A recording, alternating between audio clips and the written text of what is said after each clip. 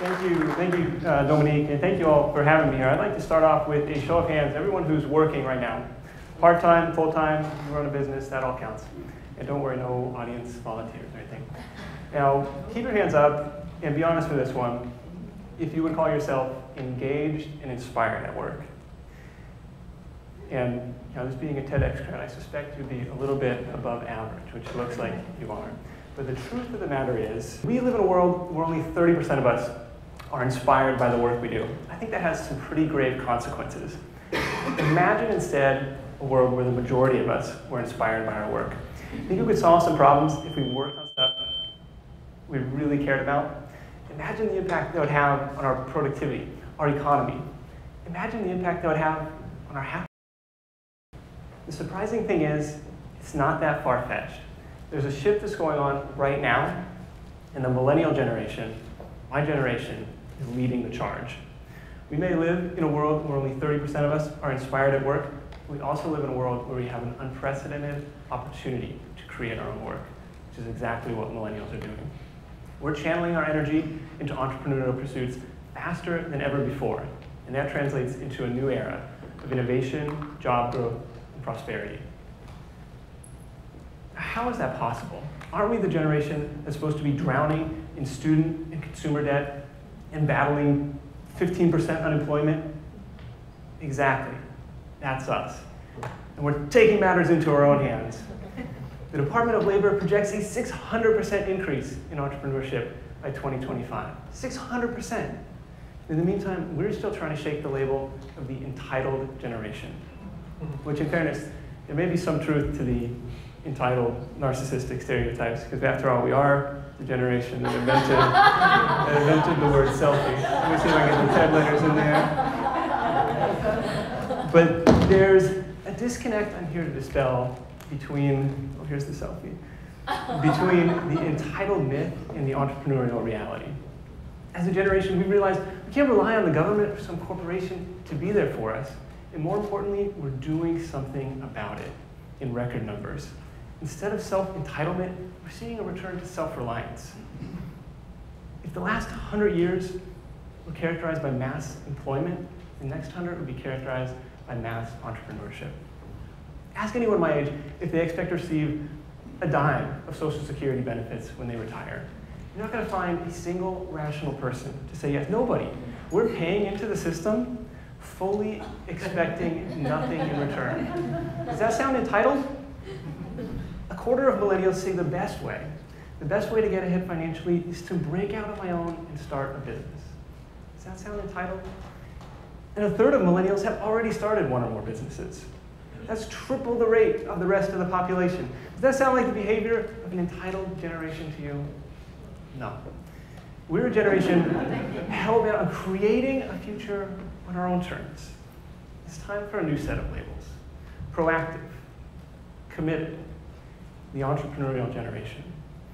The result of this shift, this entrepreneurial shift, is a generation of workers more connected to the work they do and feel like they're making a more positive contribution in the world.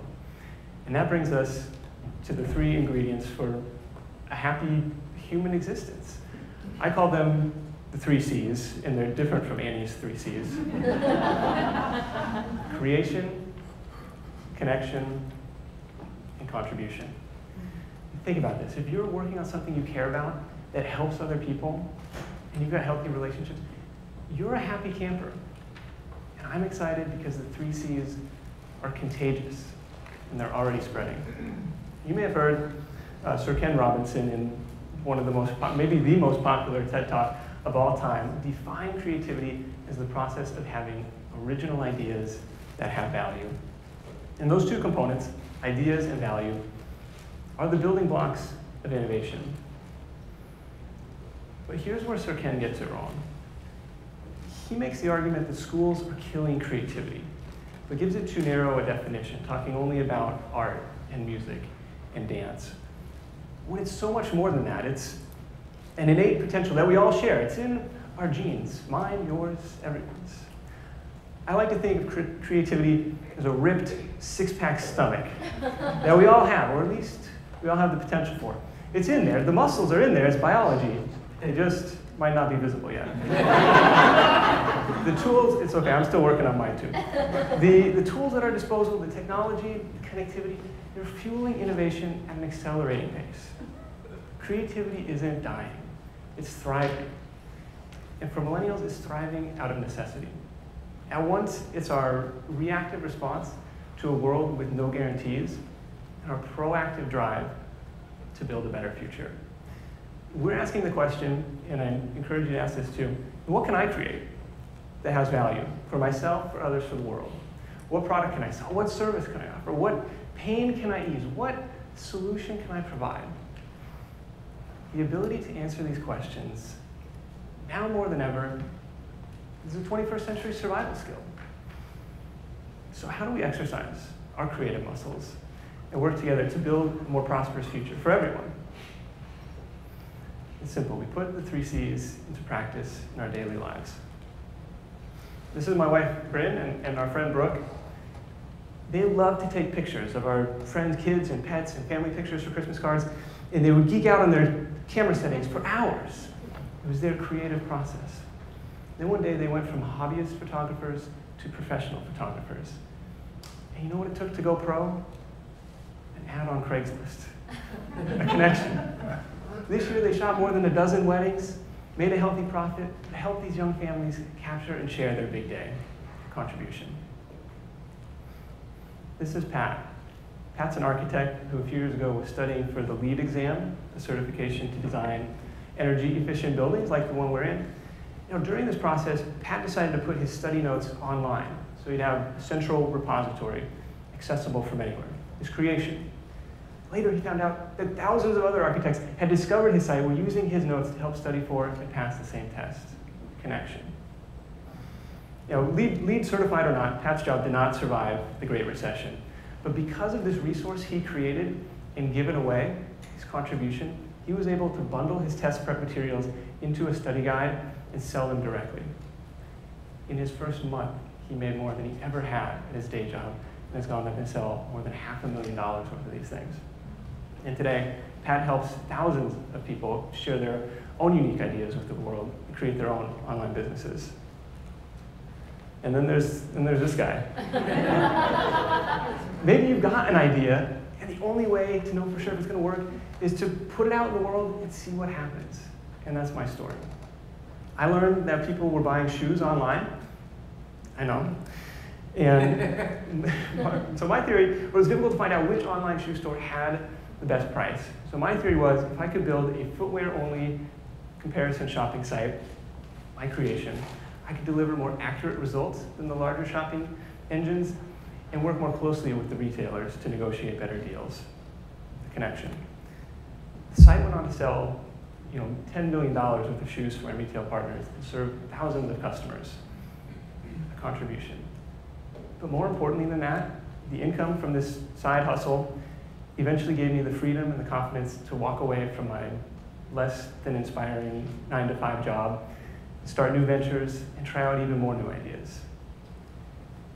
It might take several failed experiments before you land on a winner. And I can say because I've had my share. But it's worth it to keep trying, to keep pushing, because these small acts of creativity serve a higher purpose. They're each adding a little bit of value to the world, a whole lot of value to the lives of these entrepreneurs. Your sense of independence and self-worth skyrockets the moment you earn that first dollar outside of a traditional job. Now, the pushback I get on this is, but Nick, I'm not creative, I don't have any business ideas, I'm not an entrepreneur. And neither was I. I'd convinced myself I wasn't creative because every personality aptitude test I've ever taken has identified me correctly, by the way, as the analytical, process-driven, Excel spreadsheet-loving kind of guy that I am. And I'd fallen into the trap of defining creativity as art and music and dance. And I wasn't out there painting original murals or composing symphonies, so I must not be creative. Does that sound familiar? But I've found creative outlets in the most unlikely places, and I'm confident you will too. For example, there was a routine report I had to run in Excel. It took 4 or 5 minutes every day. So one morning I sat down to try to figure out, there's got to be a better way. How can I automate this process? It took a little bit of time to figure out, but ultimately turned that 5 minutes every day into 15 seconds. An original idea that had value. She was going to save me and my team 5 minutes a day for years. You bet it had value. And watching these rows and numbers fly by, it is. Orchestrating my own silent little nerd symphony. Yes, yes, I am creative, and yes, you are too. Now let's zoom out for a second, because this is where it gets really exciting. Bryn and Brooke and Pat and myself are just 4 out of 75 million millennials. We make up a quarter of the US population. That's us in blue in the corner. We look good, don't we? And remember, 1 in 3 of us has already started 1 or more businesses. I want you to think of the compound effect of 25 million new businesses and the entrepreneurs at their helms. We're staring down the barrel of an unprecedented surge in small business growth, which, as you know, is the biggest driver of our economy. And sure, these are small companies, especially at first. But let's not forget, Apple started in a garage, Facebook started in a dorm room, Google started in a university computer lab. The next big thing almost always starts as a quiet, small thing. With these kind of numbers, with this wave that's already started, I like our odds. We're building a future that's more creative, more self-reliant, and more entrepreneurial than anything that's come before. So to the millennials in the audience, you are entitled. You're entitled to pursue the career path you want to pursue. You're entitled to define your own values, and you're entitled to create something of value. And to everyone else, you are too. There's no age restriction on the 3 C's. In fact, we all have access. We have the exact same creative muscles, the exact same tools at our disposal. We can flip the script so that 70% of us wake up inspired and excited on Monday morning instead of the 30% that do today. And how we're going to get there is for each of us to harness the 3 C's and turn this wave into a revolution. This is my challenge to you. What will you create? How will you connect? What will you contribute? What can we collectively accomplish when we individually pursue this creative path? In this room, in this city, in this country, and on this planet. Thank you.